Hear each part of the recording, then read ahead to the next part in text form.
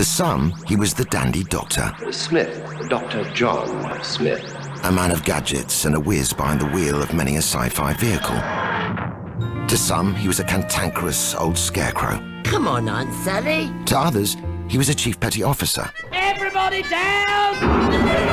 Or one of many characters whose voices appeared in homes around the world, drifting out of the wireless. To me, he was my dad.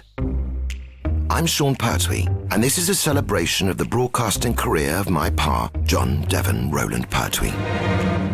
Over the next hour, we'll hear rediscovered sound reels, previously unbroadcast interviews, and precious behind-the-scenes recordings. Welcome to the Jon Pertwee Files. My real name is Jon Pertwee de Layevo, but nobody pronounced the name Pertwee because it was spelled P-E-R-T-H-U-I-S, so the illiterate English pronounced it Pertwis. So it was changed to P-E-R-T-W-E-E, and now they pronounce it Pee-wee, Petwit, Pardney, Pastwit, and everything else. Born on July the 7th, 1919, my father was a rebellious child. Expelled from several schools, he later set his sights on life as an actor, but found himself politely asked to leave the Royal Academy of Dramatic Arts. With an unhappy home environment and few prospects for work, it seemed like a life in the circus beckoned. I rode on the wall of death. What, on a motorbike? Yeah. I also had a rather straight... A man came to me one day and said, "Here, John, you want to buy a lion?" And I said, "Well, what would I do with a lion?" He said, "Well, I've got a lion." He said, "He's so old, he's got no teeth. And when he roars, he goes, and shows his gums. He's not very frightening." He said, "Perhaps you'd like to buy him and put him in the back of the baby horse and ride him round the wall of death." I said, "Ride a lion round the wall of death?" He said, "Yes, a good idea." And he said, "Nobody else has done it," and so he did. And he did. Yeah, and it was fine, and everybody loved it. Leo liked it to a degree, but he died eventually of a heart attack. Not surprising. An inauspicious career start, but the source of a fine anecdote. Away from the circus, it wasn't long before the young Jon Pertwee began to make his mark. Jon Pertwee is an artist who we believe has got a big future in radio. He has developed in the music hall as a top-line comedian, and we think he is potential material for a series of his own. I've had a talk with him the other day and asked him how willing he would be to make radio his first choice of career over a long term. The idea obviously appealed to him. That memo from early 1949 was by Michael Standing, the BBC head of Variety. It had taken a long time, but by then Jon Pertwee was a household voice on the radio. The journey had begun more than a decade earlier. On the 25th of February 1938, he was issued with his first official contract from the BBC. For the handsome sum of 7 guineas, he was to play 4 parts in the classics-inspired drama Voyage of the Sun. The roles listed on his contract are Ludovico, Young Man, Voice 1, and Icarus. Young Jon Pertwee had found his wings. The Radio Times loftily billed the programme as a survey of man's aspiration towards flight, an apt beginning. Later that month, and for the increased sum of 12 guineas and contractually agreed modest travelling expenses, he swapped ancient Greece for Northern Ireland. This is the national programme from Northern Ireland. At the BBC studios in Belfast, my father performed Lily Bolero, a drama about the 1688 siege of Derry. Tonight we present Lily Bolero, the story of the great siege of Londonderry in prose and verse. Miraculously, a recording of this performance survives in the BBC archive. Here's Jon Pertwee performing live on the microphone at 8 o'clock on the evening of Wednesday the 30th of March, 1938. He played 2 parts, the narrator and Colonel Richards, a diarist. Thursday the 20th. In the evening, the Major General came on board the Dartmouth, where I was posted, it being the advance ship, to observe what the enemies did. My Lord Dungan and Colonel Carroll, 2 enemy officers on shore, sent off several times to compliment the Major General, and told, among other things, that he might command any refreshments to put ashore, which, according to the accounts I have had, are but small. My father was just 18 years old when he made that appearance. That year, he continued to perform regularly in radio programmes, but not at the BBC. For if you want to while away the night or day, I simply say tune in. Radio Luxembourg and Radio Normandy were the two biggest commercial stations in the United Kingdom. As part of their schedules, they produced a host of radio serials, pacey stories told in 15-minute installments, which were sold across the globe. These were the soap operas of their day, and it was a chance encounter that led to my father becoming a regular voice on them. I was walking down the street one day when I ran into an actor called Jon Pertwee, and Jon Pertwee said, "You speak West Country, don't you?" And I said, "Yeah." And he said, "Well, nip up to this studio in Bond Street." He said, "Go there, just say that I'm terribly sorry I can't turn up today because I'm filming, and I've sent you instead." And so I went up, and the producer was furious. He said, "I don't just get people off the street." I said, "No, as a matter of fact," I said, "I can do the voice." He said, "You can?" I said, "Yes." He said, "Go on, do it." And so luckily it was a West Country farmer. "Right," I said, "that's no problem at all." He said, "You got the job." I rushed back home and I phoned my agent and I said, "Morris?" He said, "Yes." And I said, "I've got good news." He said, "Oh, yes." And I said, "Jon Pertwee, I met in the street." He said, "Yes, I know." And I said, and he sent me there, and I've got the job. He said, "Yes, I know." And I said, "Well, what else do you know?" He said, "I know that you've got every other job Mr. Selous does there." I said, "What do you mean?" He said, "You're doing Mr. Reader, you're doing Stella Dallas, you're doing Young Widow Jones, you're doing all of them, and you're paid 2 guineas a programme. You're going to make a lot of money, young man." And I said, "Well, you don't sound very happy about this." He said, "I'm not." And I said, "Why?" He said, "I handle Jon Pertwee as well." The next couple of years were a boom time for my father. He found himself in steady demand across radio services. But then in 1939, the outbreak of war forced him to turn his attention away from acting. My father joined the Navy and became, in his words, very ordinary Seaman Pertwee, PJX 178358. However, his radio roots never left him. His fellow Matelots quickly dubbed him Marmaduke, after his role on the radio soap Marmaduke Brown. During his time at sea, Pa never gave up the hope of returning to his radio career. In one letter to the BBC, composed while on board HMS Valkyrie, he wrote, "Last time I was on leave from sea a few months ago, you were good enough to arrange some broadcasts for me. Thus my leave was turned from idleness to great happiness. I shall be in town from January the 11th until the 22nd, and if during that time you could make use of a juve or a char, would you remember this request? I was a dialectician prior to the war. My father, a willing juve or char for hire." Those are juvenile or character parts, in case you were wondering. After a spell at Portsmouth Barracks, where he nearly lost his life during enemy bombing, my father found himself promoted to Sub-Lieutenant JDR Pertwee of Special Branch and was dispatched to the Isle of Man, where he was assigned confidential duties. On the island, he formed an amateur company, performing a variety of shows to an appreciative local audience.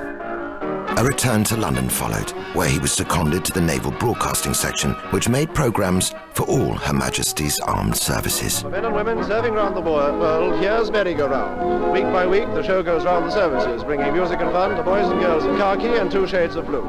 This week, the predominating colour is once again navy blue. My father also played another vital role within that department, one that would offer a new direction for his broadcasting career. While I was there, I had to check up on various people saying naughty things on radio. There was a show called Mediterranean Merry-Go-Round then with Eric Barker, and so I was sent along to check up on him. And when I was there, he said, "I want somebody to shout out something from the audience." And I said, "I'll do it." He said, "What's your name?" I said, "Pertwee." And he said, "Are you a member of the Pertwee family?" I said, "Yes." He said, "Oh, good, yeah, you can do it." And I had to shout out a line. He and his wife, Pearl Hackney, were arguing, and I had to say, "Oi, leave him alone, you're always picking on the poor perisher." And she's supposed to turn round and she'd say, "Who on earth is that?" And Eric's supposed to look into the audience and say, "Oh, that's the Minister of Education." Now, that's precisely the kind of joke I was sent down there to stop him doing.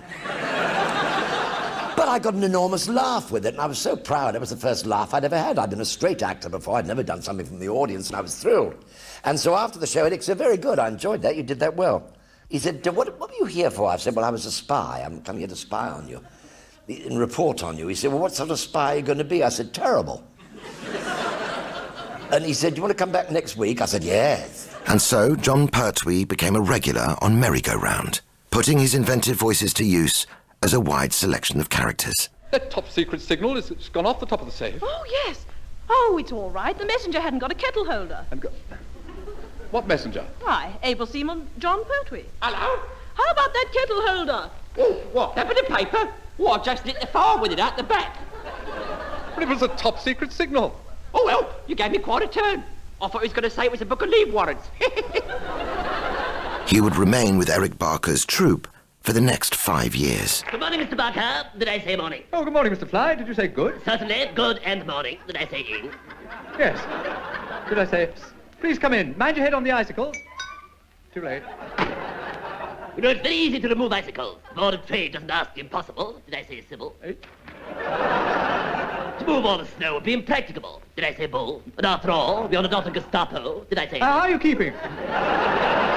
Interviewed on BBC Radio's The Public Ear, my father offered some insights into what made his characters so successful. There's a rather interesting thing about voices, you know, that a lot of dialects, a lot of voices come from positioning of mouths. If I thrust my jaw forward, so I underhang my lower jaw, immediately the voice changes. I'll give you an example. I'm going to throw my chin forward, and now immediately I'm talking like that. And I'm not in any way altering my voice, but that is exactly how it comes out if you push your jaw underneath your top teeth, and that's how the voice comes out. I'm not putting on a voice at all. So therefore, if you position your face, different sounds come out of it. That's why people talk, I think, in these extraordinary ways, and therefore it has a reality. I've watched people who talk, and I've watched characters, and this is usually what I've tried to sort of base my characters on this reality. Merry-go-round later transformed into waterlogged spa, where the naval base setting switched to a health spa to reflect the adjustment to post-war Britain. It was on this show that my father created his most popular radio character, the postman. Here are your letters, Bill, darling. Oh, they're last week's, so they're fairly fresh. Thank you, postman. Is that a GPO uniform you're wearing this morning? The hat here is salvage from one of my old campaigns. When you were in the Bow Street Runners? Oh, no, my dear, I'd never run anywhere. No. No, this were when I were attached to the 97th Brigade of Foot in the Postal Department, of course, my dear. I were in Russia, you see. The officer, he come up to me one day and he says, "Take your mail back, postman, and right up there," he says, "all through the Valley of Death. Cannons volleying and thundering the whole time." And I hadn't got far before I said to myself, I said, "Postman," I said, "somebody's blundered." So I turned around, my dear, and I come back. You still had your letters intact? But all that was left of them. All that was left of them? Oh, aye, all that was left of them. Left of the 600. Oh, so what does it matter what you do as long as you tear them up? Don't matter it. As with many of his outlandish characters, unlikely though it might seem, the postman was drawn from real life. Postman was an old man called Pa Curtis who delivered the mail. He walked the equivalent of 8 times around the world in his gumboots. And you can imagine the condition of his feet. And by the time he got to our house, he had about 4 pints of scrumpy. And he said, "Gorell, I ain't going up there." He said, I'm fed up of that." He said, let them young buggers come down here and get it. He said, I ain't going up there," he said. So then he'd take the letters and he'd throw them in the field, in all the mud. And my father said, "God damn it, the damn man's done it again. Go on, lads, down you go and get the letters." And we used to get a penny. And that was he, and Pa Curtis. And one day he got a bicycle. And he said, "I'm going to ride a bike. I'm not going on delivering. I'm going to ride my bike." And he had a racing bike. Nobody knew why he had a racing bike, but he had handles that went down, and he had very big eyebrows. And one day he had a terrible accident. He said, "Oh, you'd never believe it. Old Pa Curtis was going up the hill," he said, "pedaling away there." He said, and he bent down so low, he said, his eyebrows got caught in the front spokes and had him off in a trice.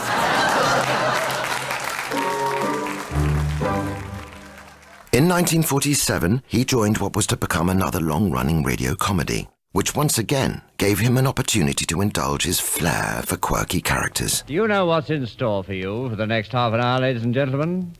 Oh, you'll never guess. Up the pole! Up the Pole ran for 4 series and starred Jimmy Jewell and Ben Warris. And my father was a regular guest star. What's your mate? Oh,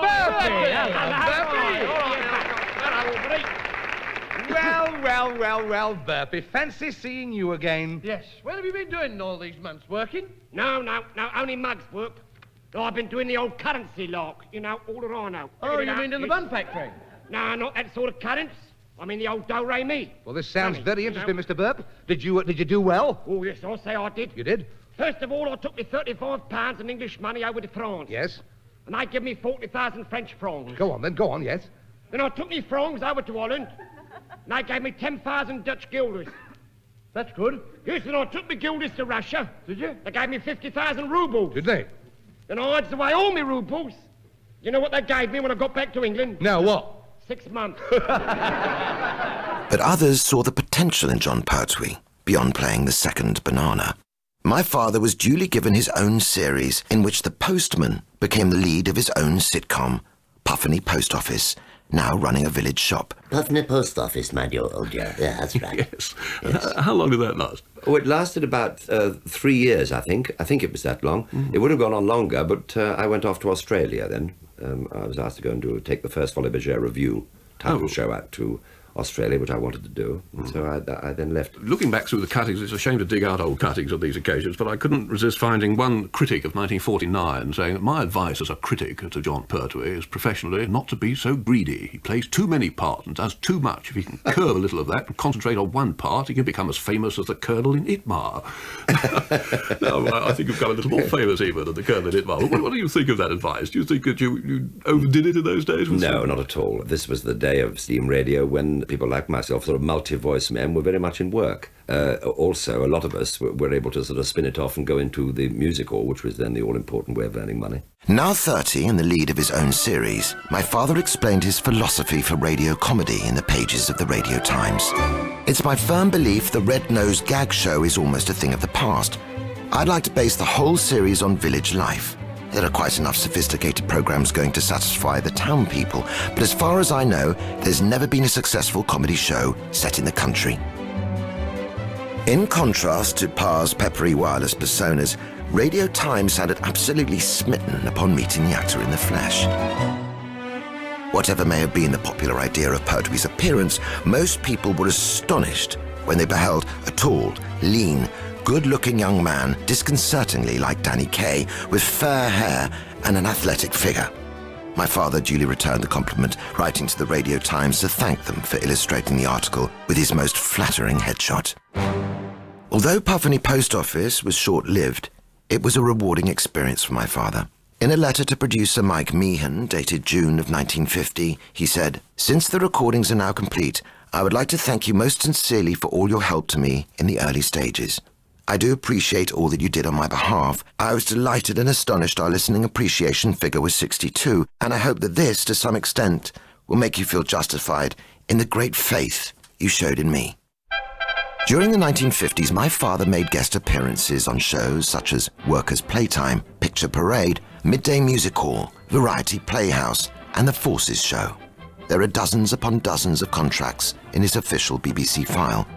There's also a collection of letters offering his services to shows across BBC Radio, even Woman's Hour. He quite simply loved radio and was happiest when he was busy working. I used to do anything up to 15 broadcasts a week. And they were all repeated, you know. We had an enormous residuals, which was wonderful.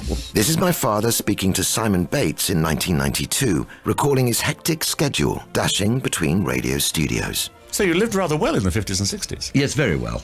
Yes, I remember once Val Parnell from the Palladium saying, "Why don't you come and do a Palladium slot for me or do a summer show?" And I said, "Are you mad?"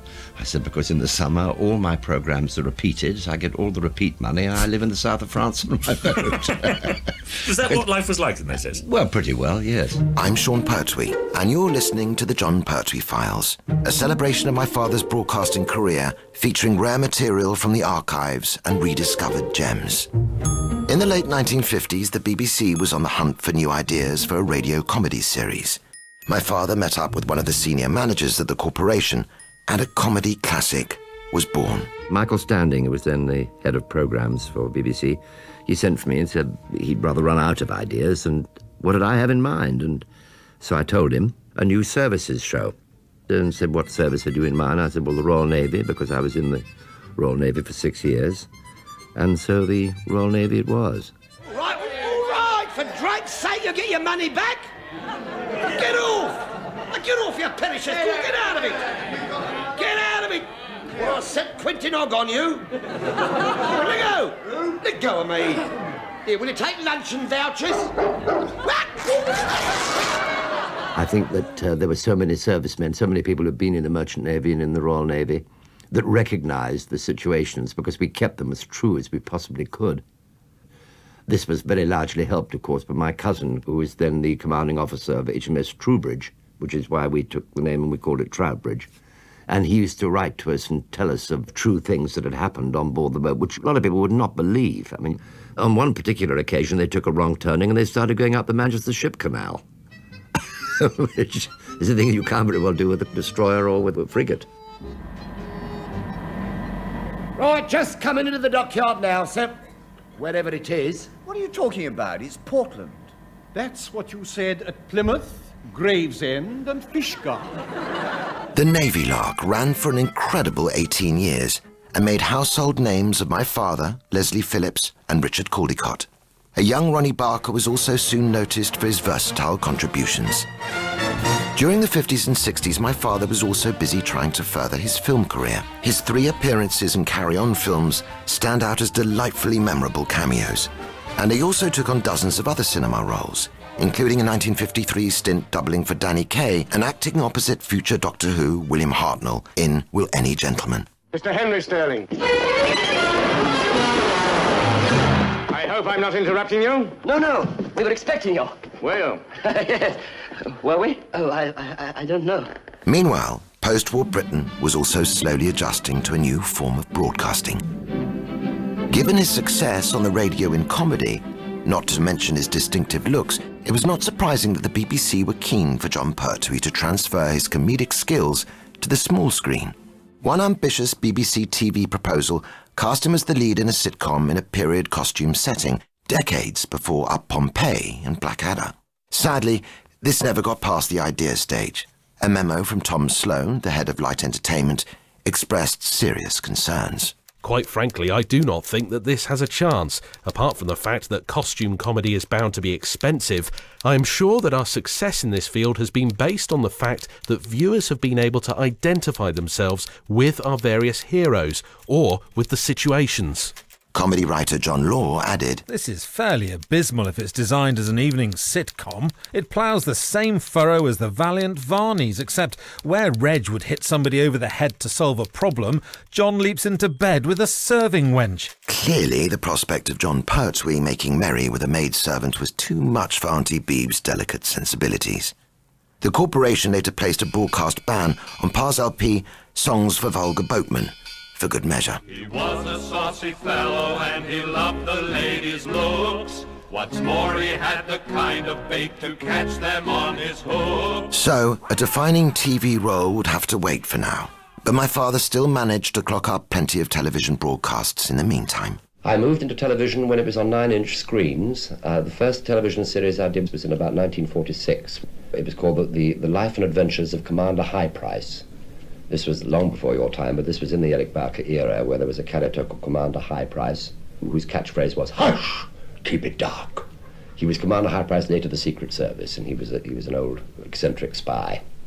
And we did a spin-off and did this on television. It was appalling. It was quite dreadful. Nobody saw it, but it didn't matter. We were paid very little money, but it gave us experience in front of the cameras.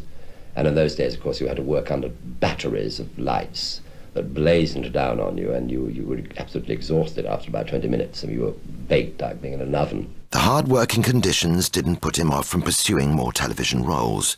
And in 1969 came a golden opportunity.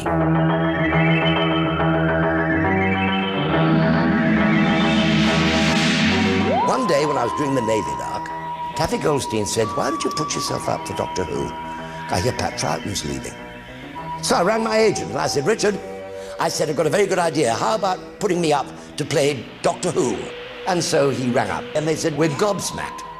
Our mouths are hanging open. We can't believe this." He said, "Why?" He said, "May we read you our short list that we've compiled 18 months ago?" He said, "Yes." And they read it and my name was second on it. Now you're all dying to know who the first one was. Well, it was Ron Moody.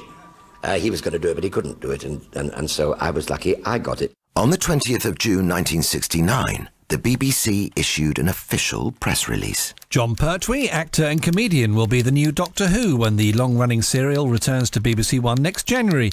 It will be seen in colour for the first time. Jon's phenomenal range of accents and voices has earned him the title of the Man of 1,000 Voices. He has been for the last 3 years in the West End and on Broadway, starring in There's a Girl in My Soup and Oh Clarence. Colourful, dynamic and ever so slightly camp, Jon Pertwee was the perfect Doctor Who for the early 1970s. Over the years he gave many interviews about his time on the show, and we've unearthed some rare treasures. During the early 70s, Vivian Berry presented a hospital radio show on Radio St Helier, broadcast to patients of St Helier Hospital in Surrey. She was granted a backstage audience with my father, who was busy at the Ashcroft Theatre. This recording hasn't been heard since 1974 and starts with him trying to answer Vivian's questions while shaving and getting into costume for his performance. You are perhaps best known on television as Doctor Who. Each of the Doctors has his own style of acting the part. Do you choose a style, or are you told by a producer? Oh, not at all. No. The producer or the heads of programmes, and Sean Sutton was the head of programmes, he and I had sort of several lunch meetings with the producers after they decided that they'd like me to do it. And I asked them on many occasions, I said, well, look here, I don't sort of see this. How do you want me to play it? And they said, as Jon Pertwee. And I said, well, what is Jon Pertwee? Because I don't know, because I've hidden under, theatrically, what we call a green umbrella. Well, like Peter Sellers does, he never plays himself, he always plays somebody else, and that's what I'd done. So it was very difficult for me as Doctor Who, because Doctor Who was basically a very straight role. So they said, no, play it as you. So I had to find out who I was, and then it all happened. Also in 1974, my father spoke to Peter Hunt on the BBC World Service, where he explained more about his characterisation of the Doctor. When you joined it, the image changed a bit and it became more adult. Was this your idea? This was my idea, yes. I didn't want to go into the mass media solely for children. I hadn't touched the mass media of television for a long time. I'd been worming my way back into the straight theatre for some 7 years before that. And I wanted to do something that would appeal to the mass public. So although I didn't want to take it away from the children, I wanted to get adult viewers, and we now have, I believe, about 60% adult viewers. And the rest of children, we have more adults watching it than children now. William Hartnell, who was the first Doctor Who, and Patrick Troughton, who was the second, were always sort of rather shambling sort of characters in the Doctor Who. When you came, suddenly there was a great sartorial improvement. Was this something that you wanted to install? Yes, because I've always been known, I think, as a natty dresser. In fact, I once had the great honour of being on the list of one of the 5 best-dressed men in England. I was very proud of that, I remember. And I thought this was, again, an opportunity of getting a bit of glamour into the programme. And why look scruffy? If you can do the same job and have really beautiful clothes, why not? And it all started quite by accident. My producer said, put something on for a photographic session when I'd been given the job. And I found my grandfather's Inverness cape, which I'd always rather liked, which I used to wear at night sometimes for premieres. And I put on a blue velvet smoking jacket and a Mr. Fish crimply shirt, white frilly shirt, and put this on and said, what about that then? More as a joke than anything. And they said, that looks beautiful, we'll love it. As a child, I was an avid viewer of Doctor Who during my father's time on the show. And there were perks to being the Doctor's son. I got to go in the TARDIS, although it was a lot smaller on the inside, containing only a hammer and a hard hat. And my father would often bring props home for me.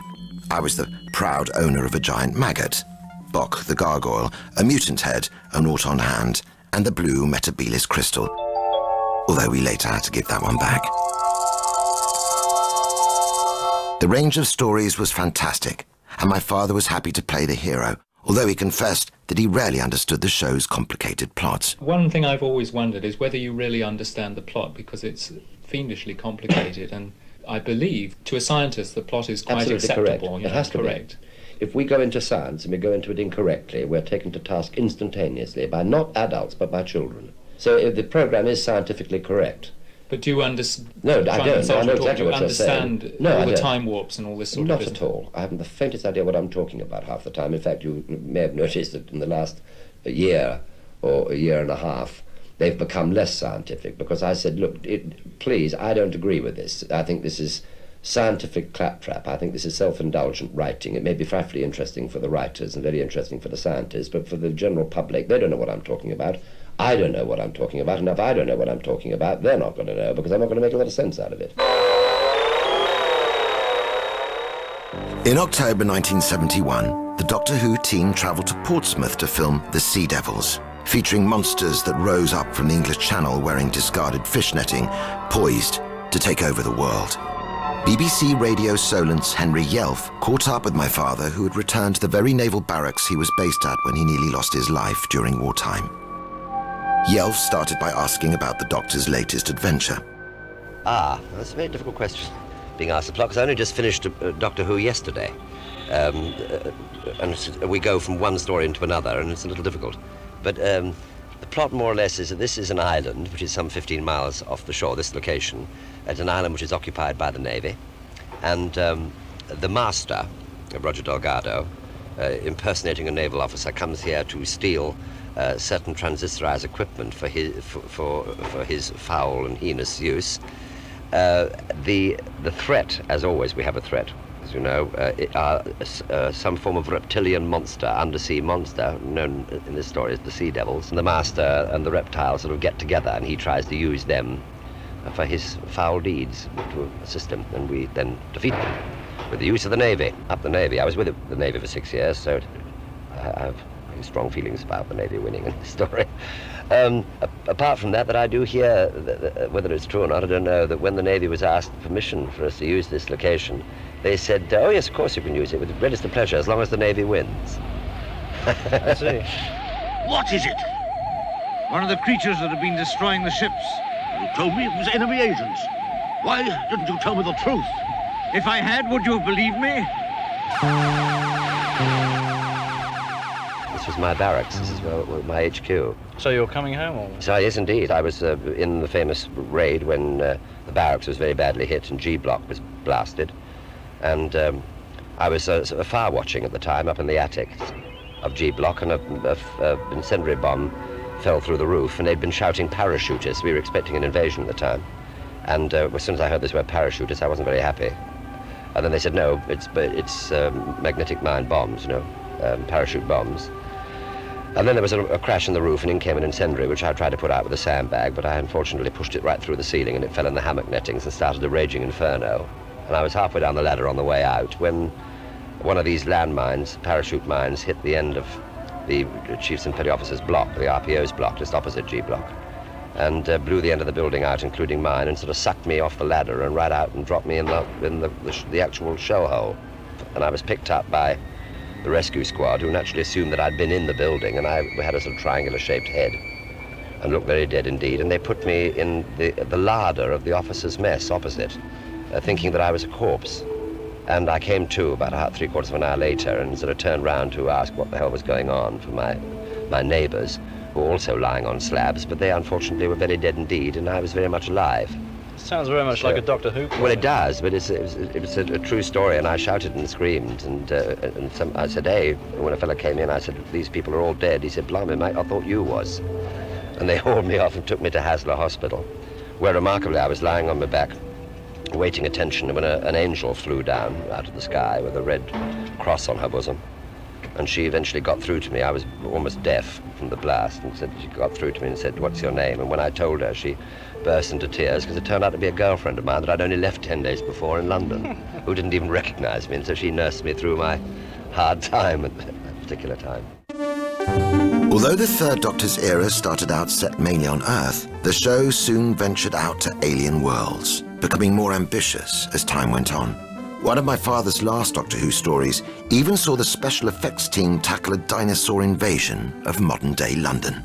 We've just done a program called Doctor Who and the Dinosaurs, in which we have dinosaurs, brontosauri, and Tyrannosaurus Rex. And as soon as we put it on and we called it a Tyrannosaurus Rex, I had hundreds of letters from children saying, you're quite wrong, it isn't a Tyrannosaurus Rex, it's an Allosaurus, because a Tyrannosaurus Rex has got different shaped front legs. Yours are much too long, and they've got 3 fingers, and a Tyrannosaurus had very short legs and only 2 fingers, and they were absolutely right. Fantastic. I crossed the void beyond the mind. During the invasion of the dinosaurs, my father was able to introduce a neat idea of his own, the Whomobile, the souped-up futuristic vehicle which he personally commissioned. It was a cross between a hovercraft, a plane, a racing car, and a stingray. he proudly introduced it to viewers on an edition of Blue Peter. There's a 1973 clip from Blue Peter, which is earth-shatteringly funny, and you introduced the Whomobile. That's right. I just wonderful moment because everything looks so tacky, doesn't it? Yes. But what, do you think it looked tacky in the car? The car looks tacky. It's obviously someone from BBC has got behind and put a few lights on. Oh, but it wasn't. I assure you, it wasn't tacky at all. It was superbly put together. Oh, was it? Absolutely magnificent. It was the best-looking thing you've ever seen in your life, and everything worked. I mean, all the things. The only thing that didn't work was the ejector seat. But I mean, all those, the computer thing worked enough, you see, photographically, so that you pressed a button and all the lights flashed. Oh, it did work? Everything worked. Oh, I assumed it was just a put-on job for No, Peter. it did nearly 90 miles an hour. It was very, very fast. And it was designed by a man called Peter Farris in Nottingham. Mm-hmm. And somebody said to him, how many pieces? He said, will I be able to make this in? And they said 6 at a minimum. So he said, all right, I'll do it in 2, and did. And he did it in 2 mouldings. And it stopped the traffic wherever it went. We had to put it on a low loader eventually because people ran into each other when they took a look at it, because it looked like a hovercraft. The Whomobile clocked up many a mile, ferrying my father to personal appearances. In fact, when I was with him, we were stopped several times by the police, who sheepishly admitted they just wanted to have a go. He also worked hard to publicise his work on Doctor Who, appearing on many other BBC shows. Top score! In 1974, he even had his knowledge of popular music tested. The common word for Jon Pertwee is who. Oh, very good. Starting now. Who stole my heart away? 1. Who's sorry now? 2. Who is the doctor? 3. Who can I turn to? 4. I wonder who's Kissinger now? 5. Who wants to be a millionaire? 6. Who's afraid of the big bad wolf? 7. Do you think you're kidding, Mr. Hitler? 8. Who were you with last night? 9.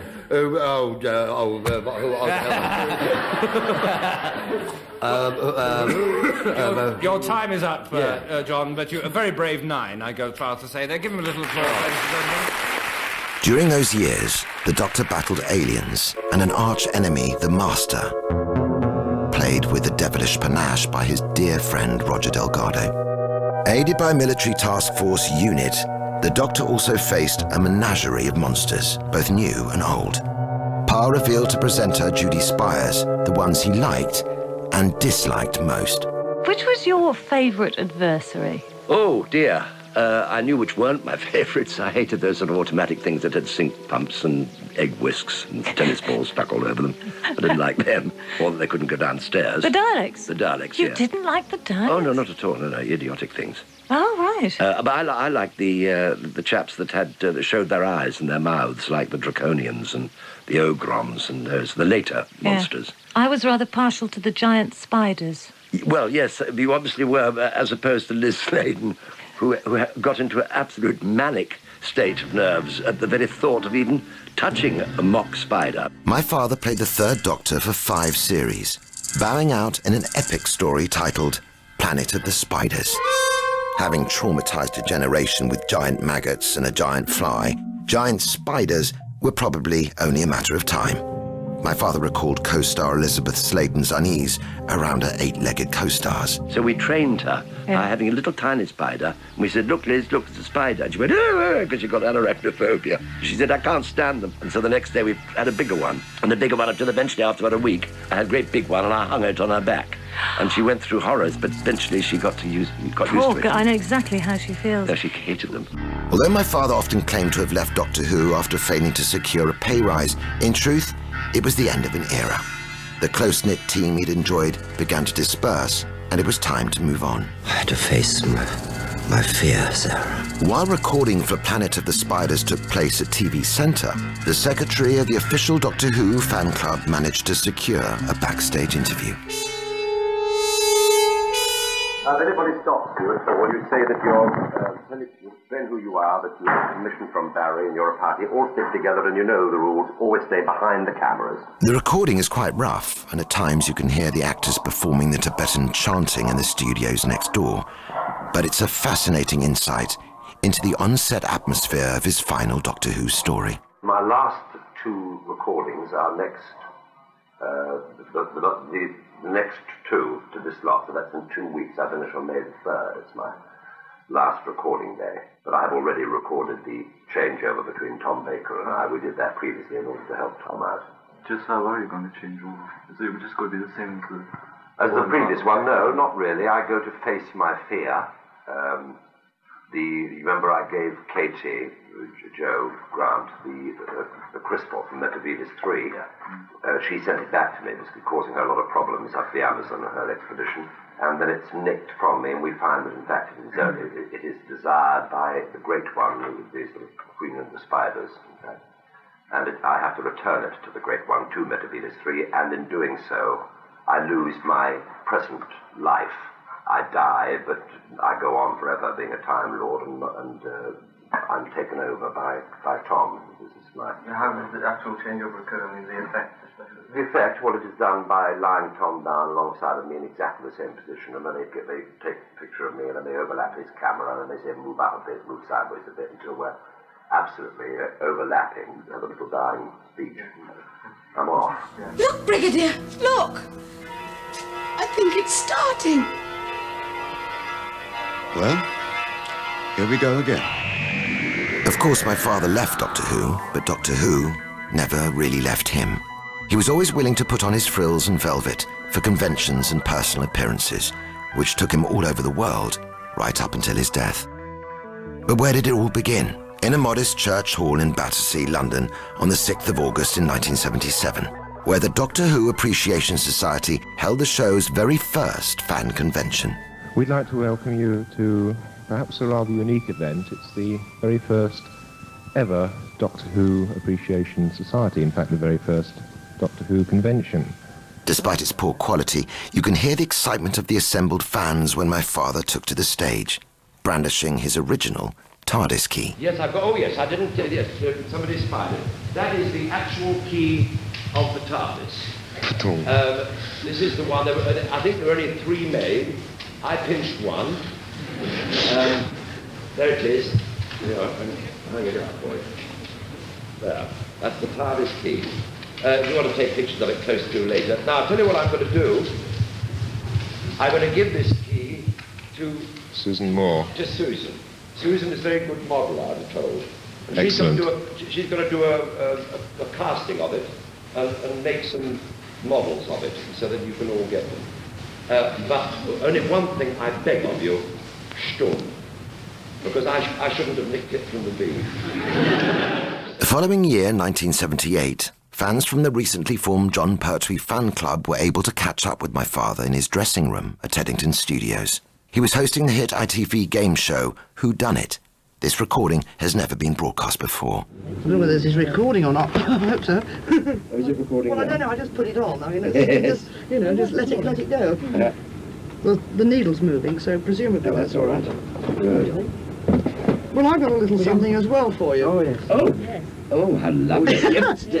Now, don't laugh at them. The fan club was keen to know if he would ever consider revisiting the Doctor. The answer is now, that I very much doubt whether I would go back now.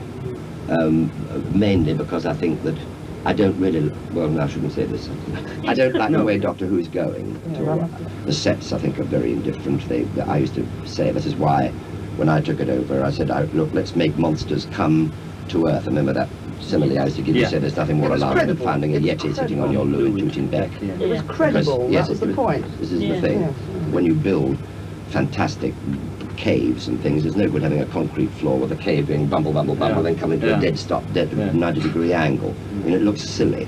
And they've done an awful lot of that, and I just don't like the way things have been going, And if it's... Have you watched it then at all? Very seldom. Just the odd occasion? The odd occasion, I don't follow to see what's going on, and I haven't approved. I didn't like that character, that girl in leathers wandering around. According to the fan interviewers, there was a tantalising rumour that the BBC was planning a special 5 Doctors story, uniting all Doctors and even introducing a brand new one.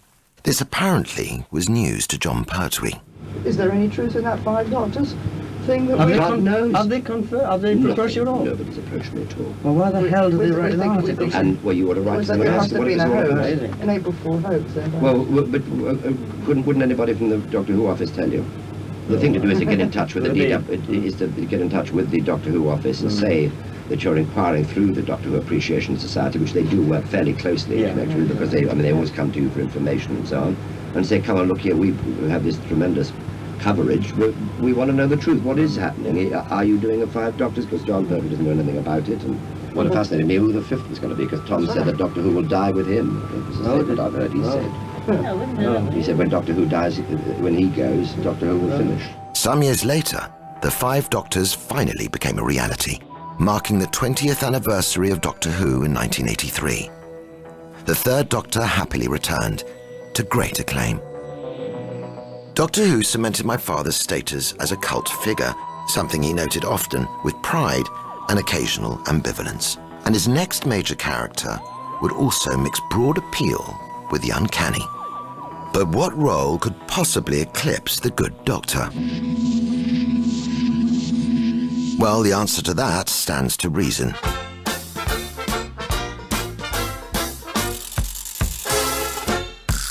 Worzel Gummidge was a passion project for my father. It was a welcome opportunity to reinvent himself, ditching the Doctor's frills for tattered sleeves stuffed with straw. The show's co-writer, Keith Waterhouse, once noted that my father played the scruffy scarecrow with all the sincerity of Hamlet, and it was quite true. He lived and he breathed the role. Were after W, a were after O, put to were after R, and it's away we go. Filmed on location in the Hampshire countryside, under the watchful eye of Academy Award-winning director James Hill, Worzel was nominated for several BAFTAs and even saw Jon Pertwee named ITV's Television Personality of the Year.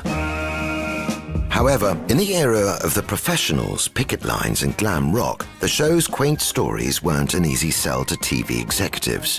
When first approached by writing duo Keith Waterhouse and Willis Hall to play Worzel in a film adaptation of the original Barbara Youth and Todd books, my father set his heart on the role. I was asked to do a film. I was asked to do a big, big picture by Keith Waterhouse and Willis Hall. They said, would you like to make a movie of Worzel Gummidge? And of course I'd read it as a book as a child, Barbara Youth and Todd's books in the 30s. And it had been played on radio with Norman Shelley and been enormously successful. And I loved the books. And I said, oh, God, yes, I'd love to. They remembered the character, the postman. They remembered this West Country character that I played. So they said, would you like to play it? Now, unfortunately, we couldn't get it off the ground. It was very sad. No money, we couldn't get the distribution. And so they abandoned it. And I said, please don't do that. Write me a pilot. And they wrote me a very short pilot. So I gave it eventually to Lewis Rudd, who was a very perspicacious man from Southern Television. And he said, oh, I think this is wonderful, it's magic. And we did it, and it took us 18 months to get it on the air. It was certainly the greatest fun thing that I've ever been involved with. I loved it. Because you ran the gamut of emotions from A to Z in 25 minutes. And if you got stuck, you changed your head. Which was an idea I had, because with the TARDIS, you see, you can go forward and back in time. And I thought, well, that's what we can do with Worzel. He takes his head off and puts another head on. So he can be anything. You can be a singing head, or a writing head, or a thinking head, or any kind of daft head. And so it worked. My little home, where you and me is going to live happily ever after we're married. This place? You expect me, a genuine mahogany Aunt Sally, to live here?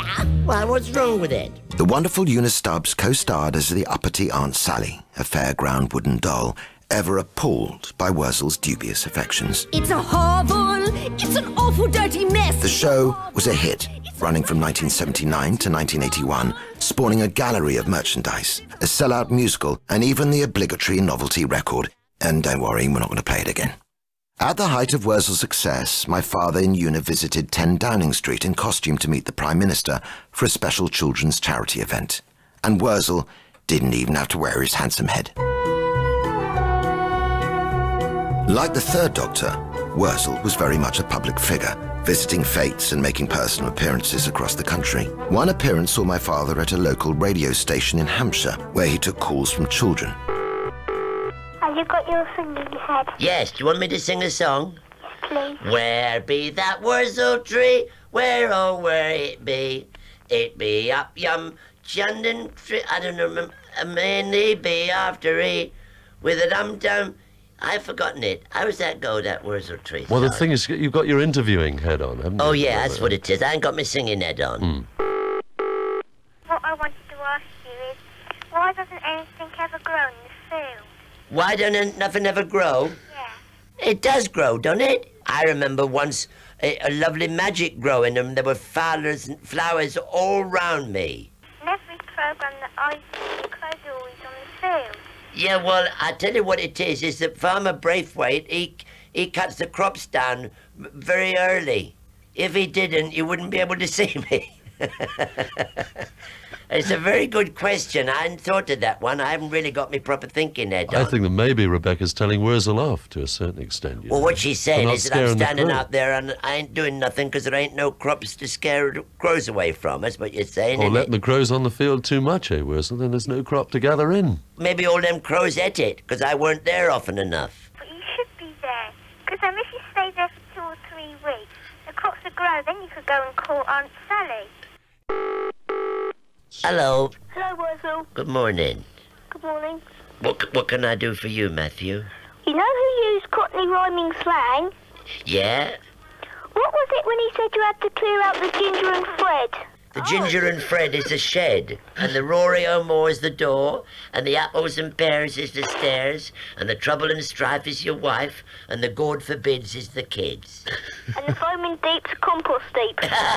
Oh! Don't say that word. Worzel, hedgerow, gummidge. Be it known that because by your own admission you have decided not to scare crows anymore, you are herewith consigned to the compost heap. It's at this point that I must confess my own little contribution to the world of Worzel. Having followed in my father's footsteps by getting expelled from virtually every school I went to, he gave me my first taste of television working on the set, first as a cable basher and then as a runner before being promoted to play an undertaker scarecrow for a day, escorting a condemned Worzel to the compost heap. This was the only time that we ever actually acted together. Have a listen. Forward!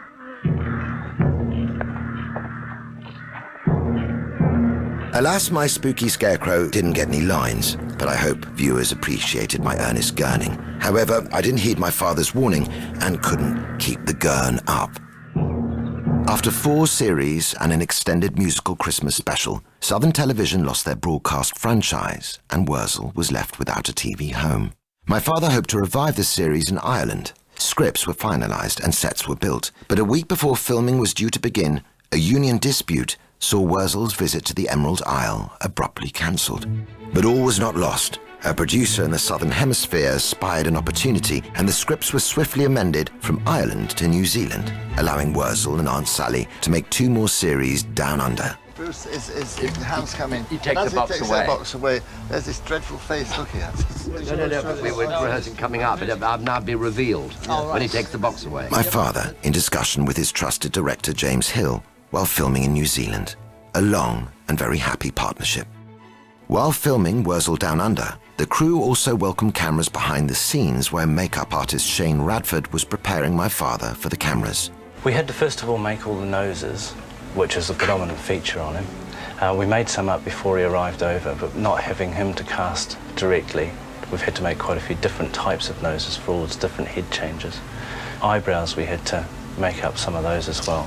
The eyebrows are actually wheat with rubber backing, and the warts are honey puffs. Is that a sufficiently good plug, do you think, for us to get a packet or 2? His face is predominantly orange because it has to look like a Worzel mangle, which is orange. It's 10 minutes shorter than it took in England, and it's a damn sight better makeup. In 1993, my father tried to reinvent Worzel as an animated offering using claymation. A pilot was made and then lost for 25 years, left forgotten in a dusty can on a garage shelf in the animator's home in Devon. The pilot's soundtrack is unique, capturing the last time my father acted alongside Una Stubbs. Worzel and Aunt Sally's relationship hadn't mellowed over time. Who said you could sit here next to me? Oh, come on, Aunt Sally. You know I loves you, don't you, Anne? I just wants to make you happy. You're dirty and smelly and you've got straw all over. Oh, go on, Aunt Sally. Marry me. Won't. Besides, I'm engaged to a extremely superior person. No, you ain't. You're engaged to me. As they entered their senior years, many of my father's old colleagues had found success in more heavyweight roles. His old Navy Lark co-star, Leslie Phillips, had, for example, started working for the Royal Shakespeare Company, and in fact, I worked with him on a show called Chancer. This was a source of some frustration for my father, as he was keen to tackle new challenges and broaden his range, but found himself pigeonholed by younger casting directors. Undeterred, he studied Michael Caine's famous acting lectures and began to relearn his screen technique. See the phantoms filling the sky around you. In 1992, Pa returned to the stage for his last major theatre part, playing Marley in the musical Scrooge, alongside Anthony Newley in the title role. If you think life is miserable now, and the life to come... Marley's set piece was a splendid ghostly musical number, performed while aloft, 20 feet hanging from a wire. Not bad for a man who'd recently turned 73. For the next life is far, far worse. While the roles slowed down in my father's final years, the 1990s saw him keeping extremely busy, revisiting Doctor Who in a variety of formats. Doctor Who and the Ghosts of N-Space, starring Jon Pertwee as the Doctor. My father's last broadcast interview was in early 1996. He was promoting his latest Doctor Who radio series, and you can hear the pride in his voice when discussing his busy schedule. After a few lean years, Jon Pertwee was back in demand, with a tour of his one-man show, and his diary was full again. John, it's been a joy to speak to you. Lovely to talk to you. And come back again soon. I want some more anecdotes. I will. I'll be delighted. And John... don't forget, come and see my one-man show when it's going. When's it starting? Oh, now. I'm going all over the country now doing the one-man show, and I do another show with music and an orchestra and a choir and puppets. So a bit of a quiet time for you then? Very. Yeah. Yeah. Jon Pertwee, thank you very much for having me. Bye. On the 19th of May, 1996, my father was holidaying with my mother in Sherman, Connecticut, at Richard and Lucy Nielsen's. I'm told they had a blissful Sunday walk, they swam in the lake, and enjoyed a long visit from friends, making plans for a return trip later in the year. He died that night in his sleep, aged 76. Watch! As I split the basic atom, note my fingers barely move enough to see.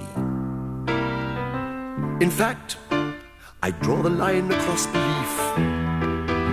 Believe me, your puzzled faces wonder why. The sleight of hand deceives the eye. Your mystery, just for you will I have a talent to amuse. Papa was cremated at Putney Vale Crematorium. As per his wishes, a Worzel doll was attached to his coffin. When the casket disappeared behind the curtains, the toy scarecrow tumbled to the floor. He should have known that Worzel rarely failed to disrupt a gathering. One mourner noted, "That's John for you, always playing it for the laughs." For an actor who'd sometimes worried that he concentrated too much on light entertainment at the expense of serious drama, it was a characteristic farewell. Pure mystery, just for you will I have a talent to amuse.